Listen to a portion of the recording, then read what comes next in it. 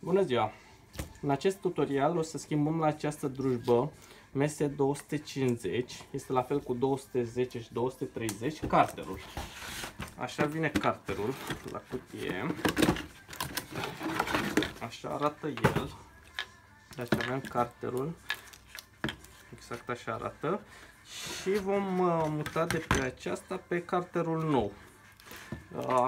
Vom începe prin a desface ușor de sus capacul de la filtrul de aer. Vom desface filtrul de aer împreună cu carburatorul.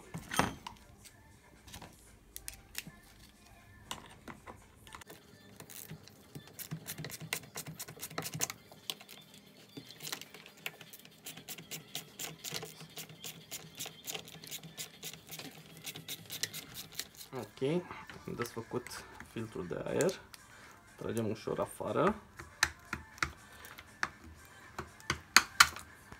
Așa, am ajuns la carburator. Ușor putem scoate și carburatorul. Desfacem pârchia de șoc în deoparte. Așa, înainte să trageți furtunelul de la benzină, slăbiți rezervorul ca să nu slăbiți bușonul la rezervor ca să nu se jignească benzina pe dumneavoastră. Cum putem scoate furtunul de la benzină. Ok. Ușor putem trage carburatorul afară. Puteți să desfaceți și accelerația.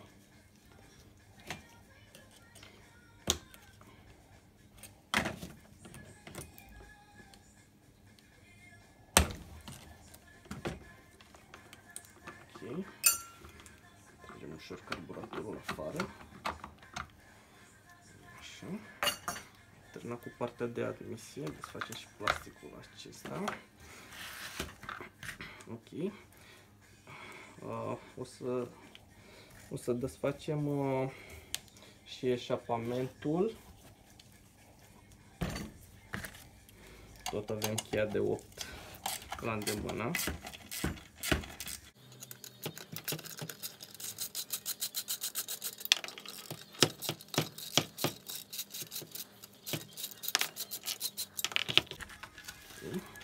Scoatem ușor afară. Așa, desfacem și lama ca să nu ne mai încurce.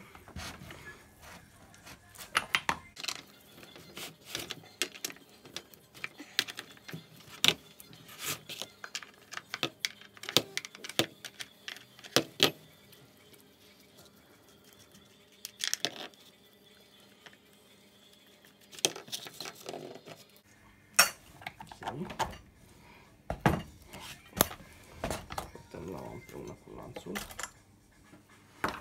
Departe. Așa, putem să desfacem și demarorul.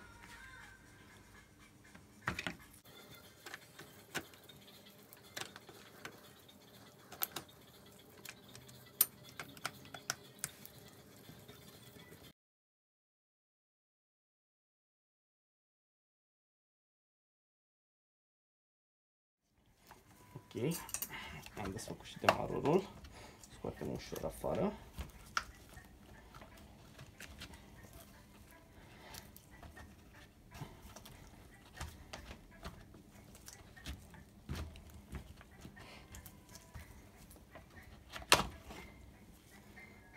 Așa, acesta le vom curăța, apoi o și este aici de ulei.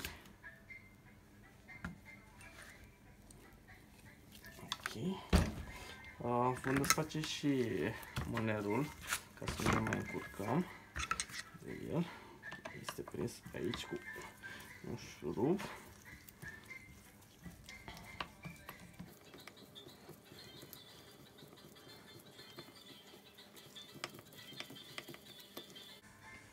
Așa, avem cele două amortizoare.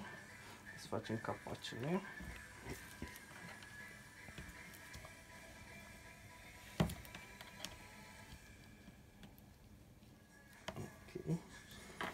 Și pe celălalt.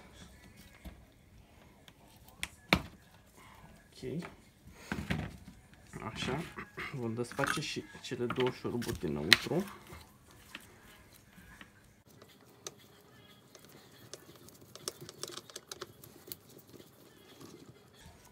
Celălalt.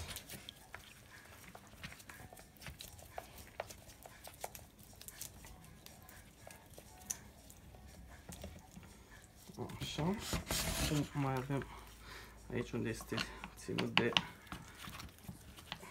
mâner. Desfacem și pe acestea ca să le desfacem în două bucăți.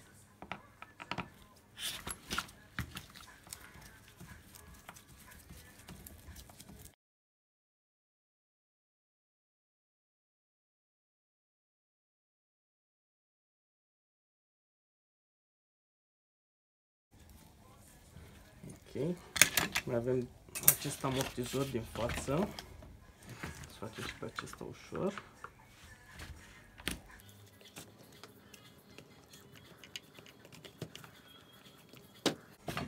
Ok, aici putem să scoatem cu tot cu amortizor.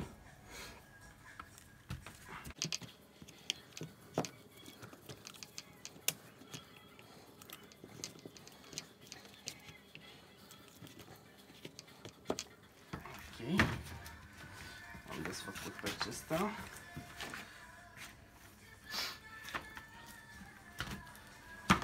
Așa, desfacem cu totul.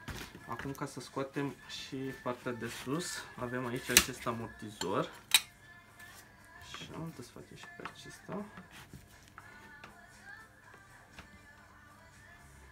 Desfacem capacul. Așa, și acum scoatem amortizorul.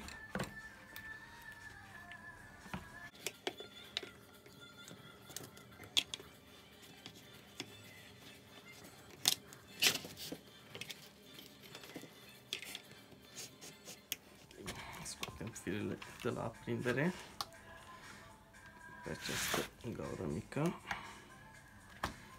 Așa, unul și celălalt.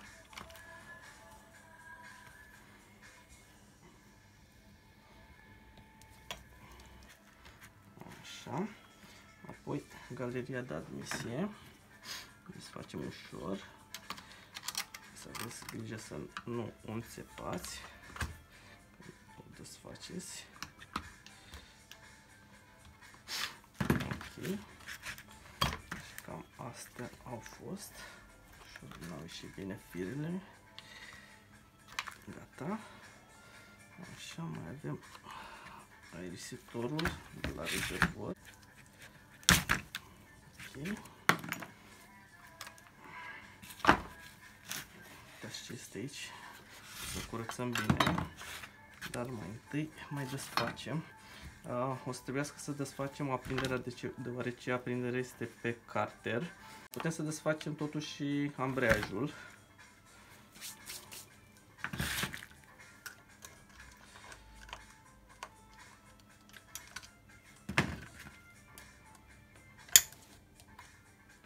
Desfacem ușor siguranța.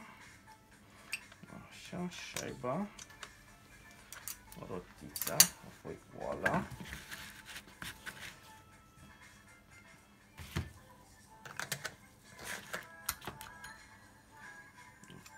Desfăcut și oala și rulmentul. Avem arcurile de la ambreiaj sărite. Le vom pune la loc. Așa, vom desface bujia ca să putem să blocăm pistonul, să desfacem ambreiajul. Desfacem bujia. Așa, ok. Punem blocatorul de piston. Așa, după ce am înfiletat blocatorul de piston, se desface în sensul de înfiletare, adică în partea acelor de ceas.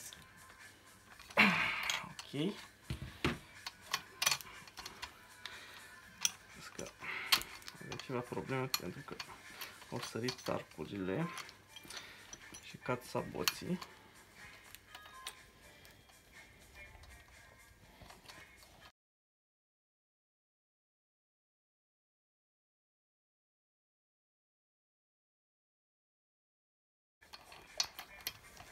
i-am deșurubat.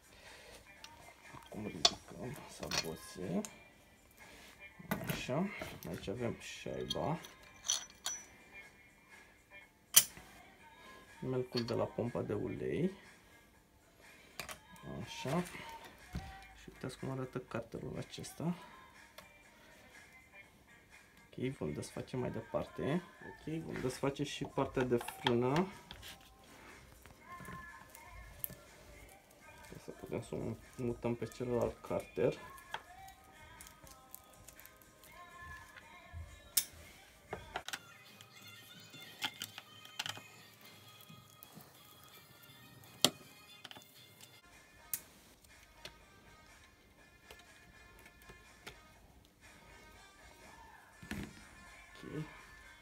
Acestea vor trebui spălate toate.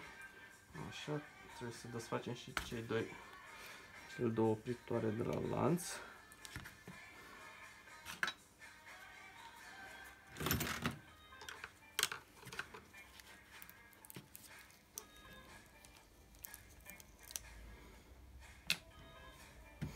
Așa, și gheara.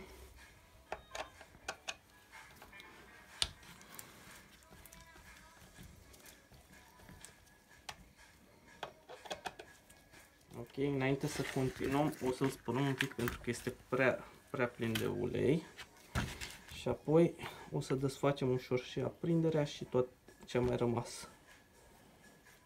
Ok, după ce l-am curățat un pic, așa vom desface mai departe. Vom desface aprinderea.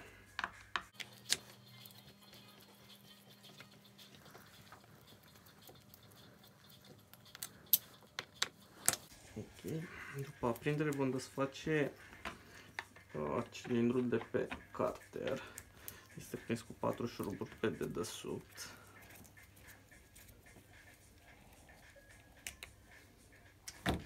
Și aprinderea. Așa.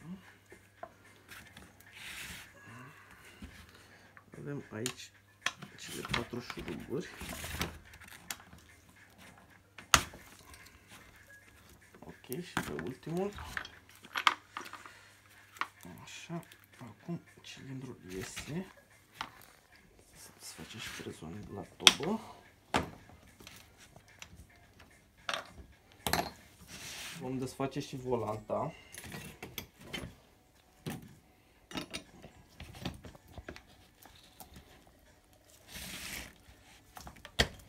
Putem să scoatem cilindrul. Acum ușor, în sus.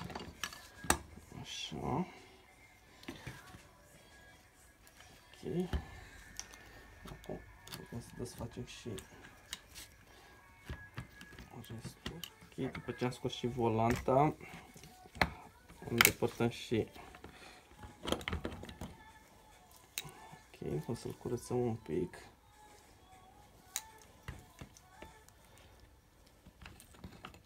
Aceasta este și partea de jos. Acesta este carterul ce a mai rămas. Așa, trebuie să mai luăm de pe acesta gheara și frâna, sistemul de frână. Apoi o să curățăm ambielajul și cilindrul și o să le montăm pe cel nou. Ok, ca să scoatem sistemul de frânare, arcul trebuie să fie liber. Deci, așa. Așa, are o siguranță aici și apoi tot sistemul se trage în sus. Haideți să scoatem gheara prima oară ca să nu ne mai agațe.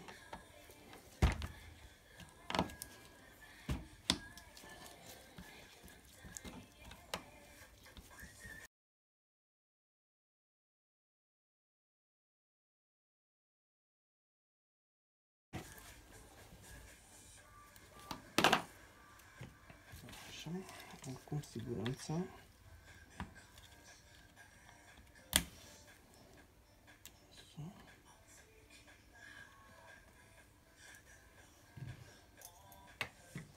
Ok.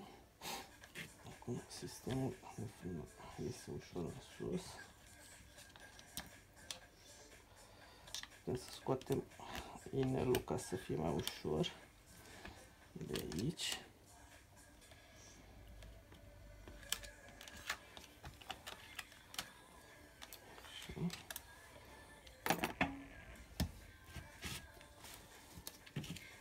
Și arcul ușor. Da. Ok. Și desfacem arcul. Trăgem frumos. Așa. Apoi avem siguranța aceasta. Și sistemul de frânare iese ușor în sus.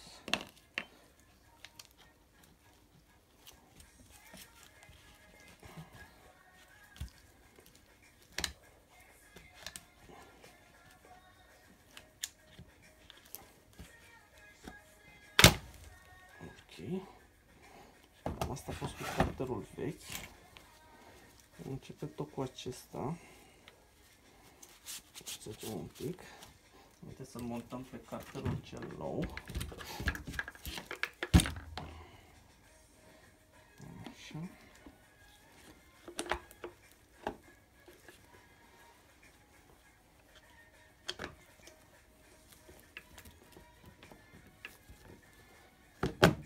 Așa, ușor. Ok, punem șeiba aceasta la loc. Siguranța.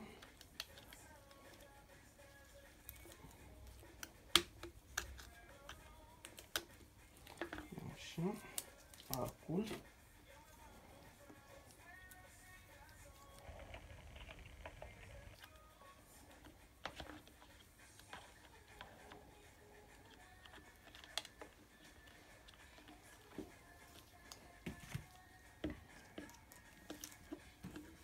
Ok. Așa. Arcul. Așa, inelul de frână.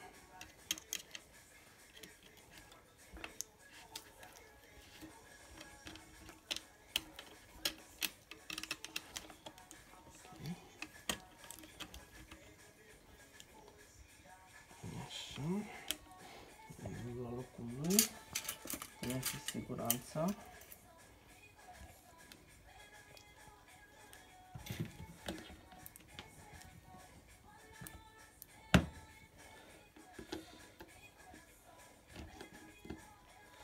Ok, așa, să vedem dacă funcționează. Da, totul e în regulă.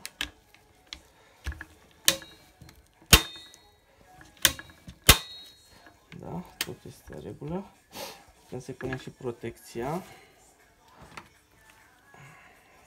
Mai avem treaba aici. Ok, punem șuruburile la loc.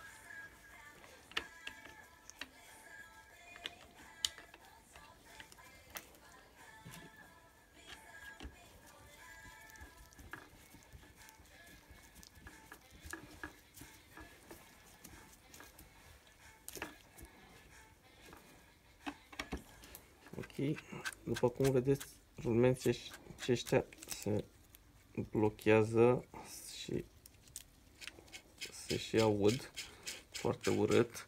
Simeringurile sunt terminate. Le vom schimba și pe acestea și rulmenții. Și apoi vom monta pe cilindru. Ok, mai departe vom monta cilindrul pe carter. Am dat un cordon de mastic pe capac. Așa, așezăm capacul în locaș. Avem o poziție aici unde îmbracă pompa de ulei. Ok, mai departe ambielajul. Așa. Punem și segmenții cât de cât pe poziție. Așa.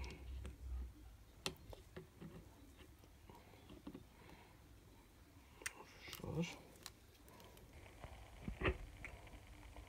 Am și pe acesta. Ok. Așa. Mai departe cilindrul. Așa. Așa. Acum dăm ușor cilindru.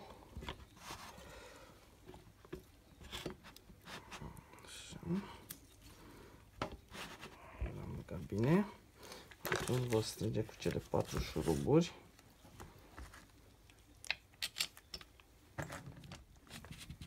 Ok, după ce am strâns cele 4 șuruburi, putem să continuăm ansamblarea.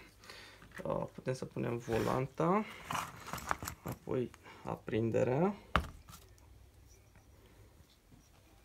piulița,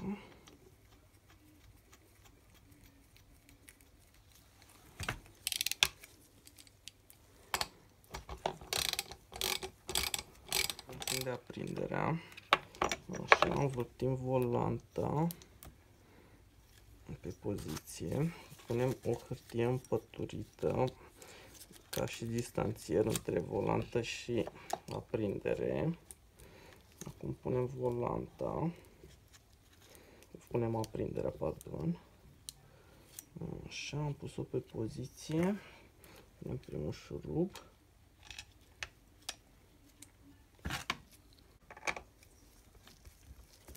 Ok, l-am fixat puțin.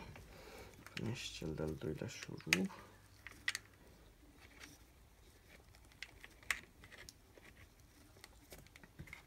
Împreună cu firul celălalt de stop.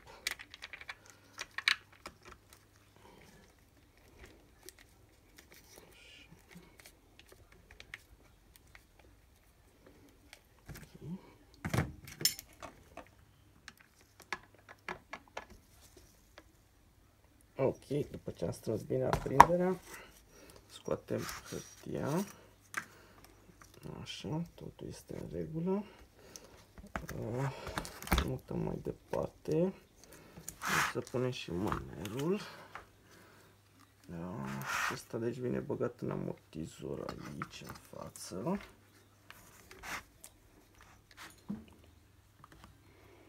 Ok.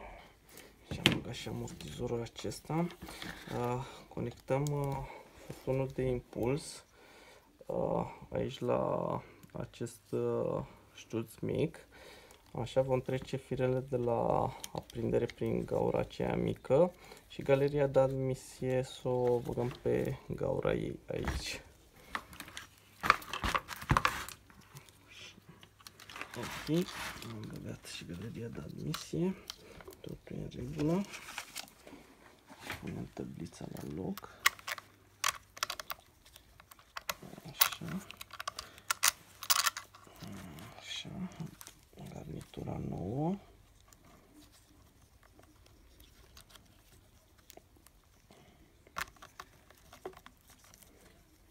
Ok. Și momentan lăsăm așa și ne mutăm mai departe. Ok, mai departe mutăm mânerul. Ok. Așa. Punem pe poziție, ușor să nu mai verificați furtunul acela de impuls, să nu cumva să iasă din locașul lui. Da? Așa. Prima oară vom băga amortizorul din față, acesta. Așa. Ok, gata. Am băgat. Mai departe. Așa. O centrăm frumos pe poziție. Gata. Să nu uitați să mai verificați furtunul de impuls. Așa, acum putem să-i prindem și șuruburile laterale. Și avem unul aici.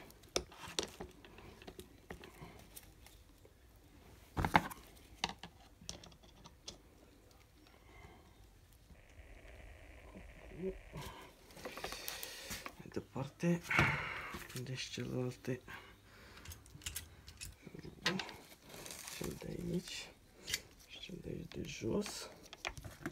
Ok, mai departe vom monta carburatorul. O să-l băgăm la loc.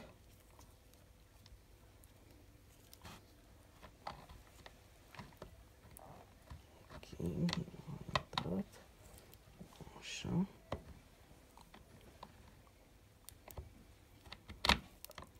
Ok. Așa. Așa. Putem să-i băgăm și furtunul de alimentare.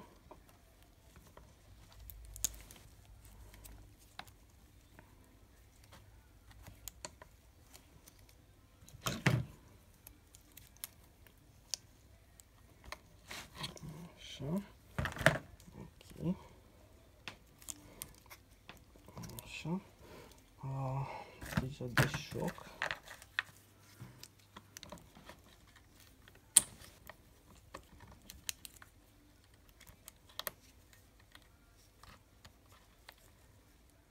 Ok. Așa o și verificăm. Așa. Da, totul e regulă. Funcționează. Așa, pârghia de accelerație.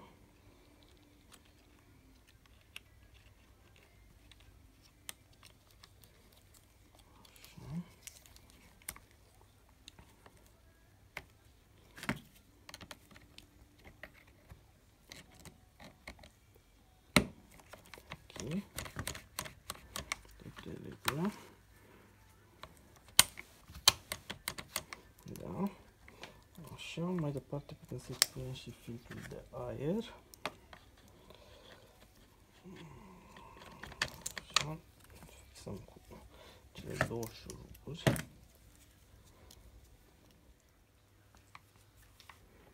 Ok, am strâns și filtrul de aer.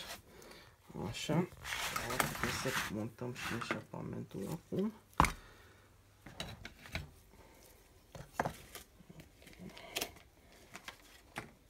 Așa, punem prezoanele la loc.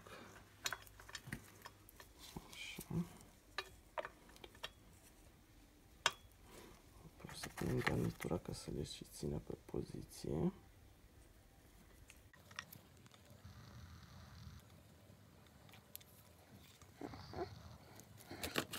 Pe această tabliță.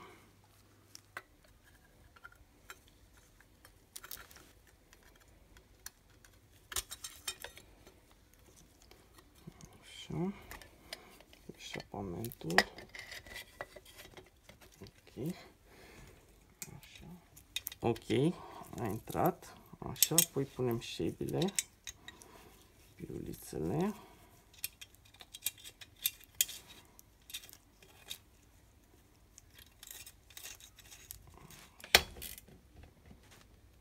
Ok. Așa. Acum putem să facem și la partea de la ambreiaj. Ok, mai departe punem pinionul. Așa, șaiba are partea top în sus. Apoi saboții se înfiletează în sens invers. Deci așa. Ok, mai departe o să prindem, o să punem oala. Oala trebuie să intre această scobitură pe acest arc de la melc. Așa. Ok, punem și rulmentul coace. Ok, am pus oala, rotița, șaiba, siguranța. Ok, acum demarorul.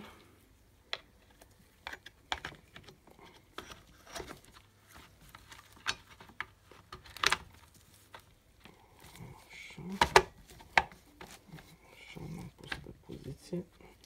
Prindem cu șuruburile.